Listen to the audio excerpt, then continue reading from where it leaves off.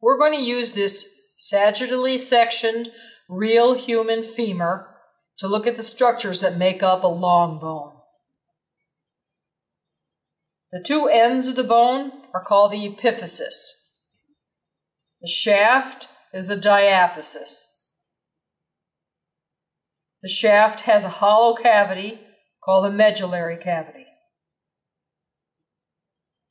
We're going to zoom in to take a look at the structure of compact bone and spongy bone. If we had a live bone, we would find red marrow filling the spongy bone, yellow marrow filling this marrow cavity or medullary cavity.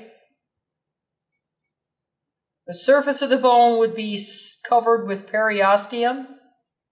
The inside of the medullary cavity would be lined with endosteum, and each joint surface would be covered with articular cartilage. Let's zoom in and take a look at the difference between compact and spongy bone. This is a close-up of the texture of spongy bone.